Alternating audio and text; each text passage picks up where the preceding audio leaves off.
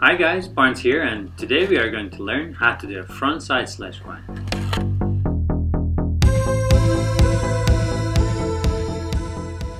So the frontside sledge grind is really similar to the frontside kickturn. The main difference is the height where you're going to turn. Start practicing your frontside sledge in a ramp you are comfortable with, and make sure you are really careful because you can easily wipe out much faster than the backside sledge. So for the sledge grind, you need to come up with the ramp just enough speed to reach the cove. Start to turn your shoulders and look where you're going, and transfer your weight to your back truck so you are able to control the grind. Ride along the coping and make sure you never go up straight, just work your way up with a nice angle. When you reach the coping, put a slight pressure on your tail, lift up your front truck and bend your front leg, and let your back truck do the sledge grind on the coping. Try to relax and grind through, let the shoulders guide you through the movement.